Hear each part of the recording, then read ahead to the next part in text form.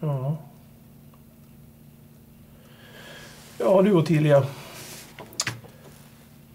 Provsvaren från biopsin visar på då ett klassiskt fall av en morbus Hodgkin av nodulär sklerotisk typ. Aha. Alltså Hodgkins lymfom steg 2. Vilket i sig kan vara ganska positivt för prognosen för tillfrisknande är drygt 80%. Vi kommer genast att sätta dig på cytostatikabehandling. Där du får 12 omgångar med en veckas uppehåll. Förstår du vad jag menar? Alltså nej. Nej. Det kan vara lite svårt att greppa. Du har alltså cancer. Och ska under det närmsta halvåret få cellgiftsbehandling. Och efter så måste du förstå vad jag menar. 12 dropp här på sjukhus. Cytostatikabehandling. Cancer. Du kommer att få 12. Du kan även behandla Hodgkins. Det kan vara väldigt precis att behandla cellgiftsbehandling. Vi kommer att ge dig cancer. Ja, det är inte svårt att greppa. Det är okej. Mm. Ja, då ses vi igen då om en vecka. Och du har alla telefonnummer och så som du behöver. Ifall du vill ringa hit och fråga något. Ja, vi ses då. Det kändes ingenting. Cancer känns inte. Jag kunde inte känna att jag hade cancer. Eller när jag fick diagnosen. Jag hade verkligen ingen aning. Man kan inte känna cancer. Och det är inte precis så att det syns utåt. Cancer är liksom sneaky och reagerar inåt istället. Av någon anledning så kändes det inte ens jobbigt när jag fick reda på att jag hade det. Saker började röra sig i snabb takt runt om mig. Men inuti var allt som i slow motion.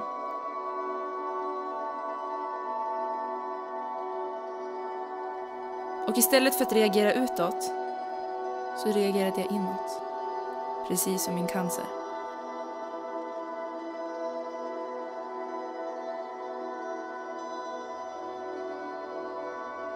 Det är otroligt hur stark man kan vara när man inte vet hur svag man egentligen är.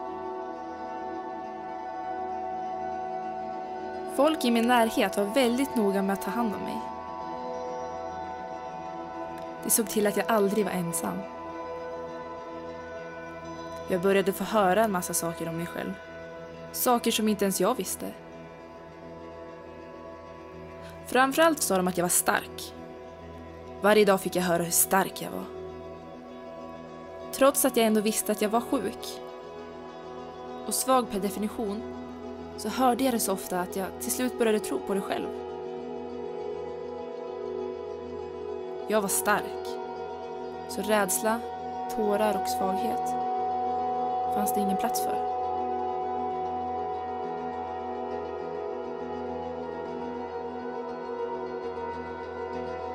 Därför var jag helt orädd första gången jag skulle få cellgifter.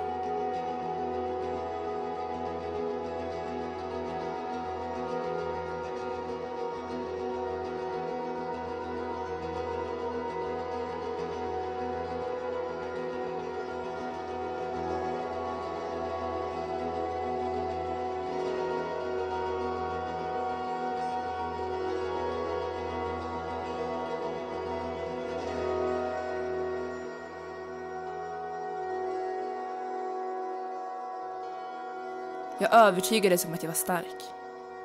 För jag hade ingen aning om hur svag jag skulle bli.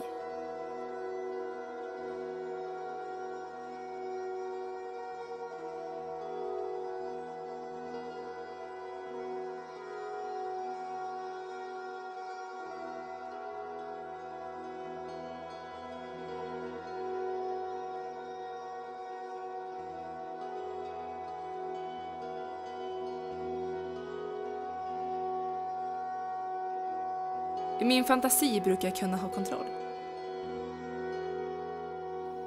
Där är jag så där stark som folk sa att jag var.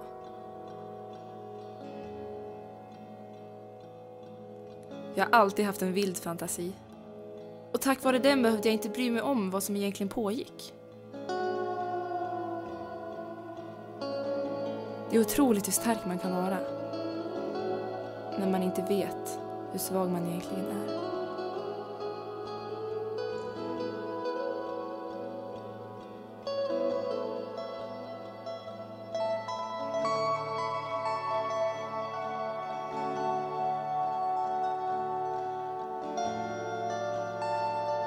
Jag behövde inte känna.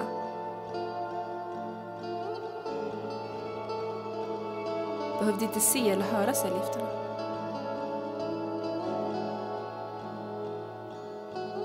Dropp. Dropp. Dropp. Dropp.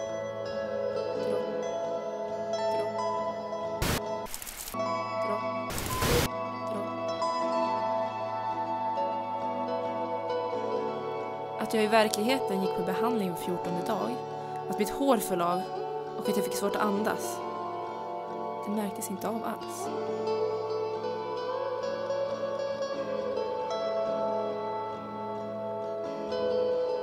För jag var någon annanstans. Där jag gick omkring och var stark och lyckades hålla mina tankar på annat håll.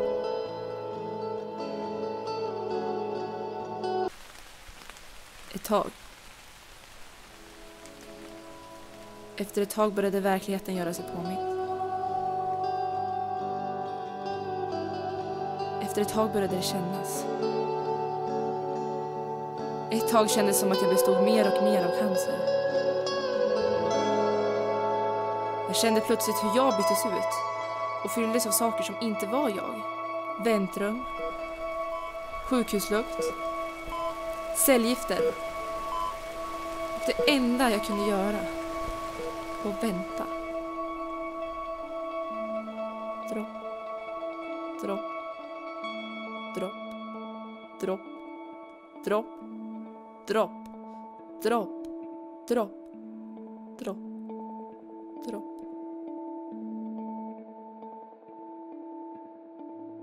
Till slut fungerade ingenting. Vad känns? Och vad känns inte?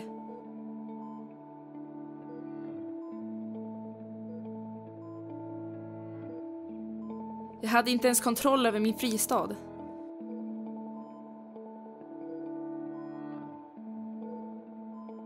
Ju fler behandlingar jag fick, desto värre blev upplevelsen.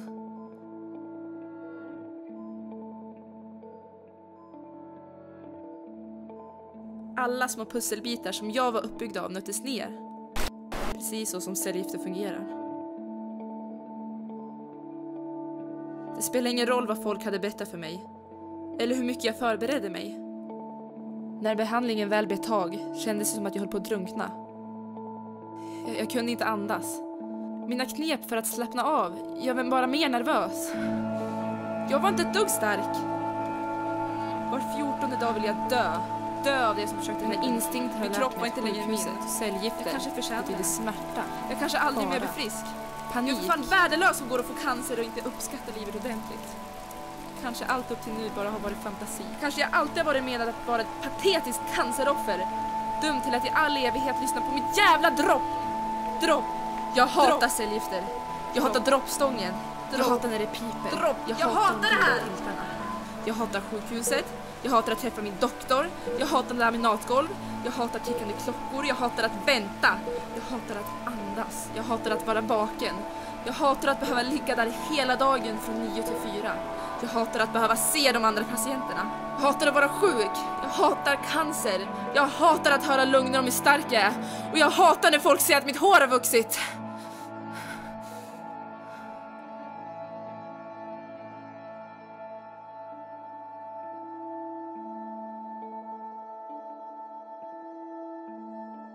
Jag gillar när folk säger att mitt hår har vuxit.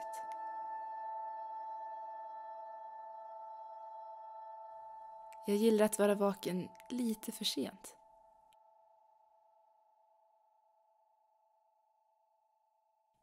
Och lite för tidigt.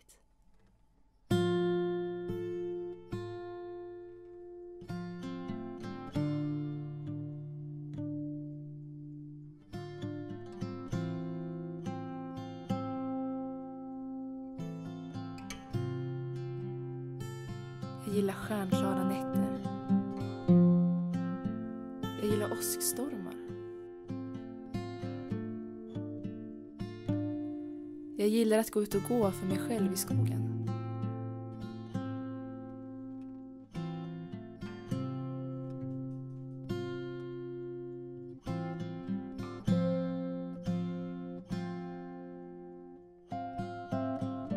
Jag gillar att andas.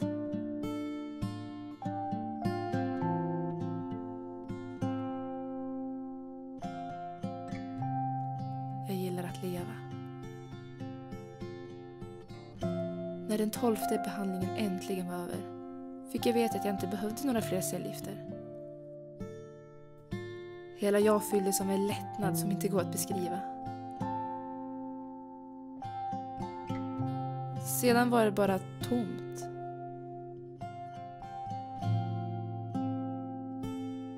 Jag hatar när det känns. Och jag hatar när det inte känns. Jag hatar att få höra att jag är stark. Jag gillar att jag ändå har rätt.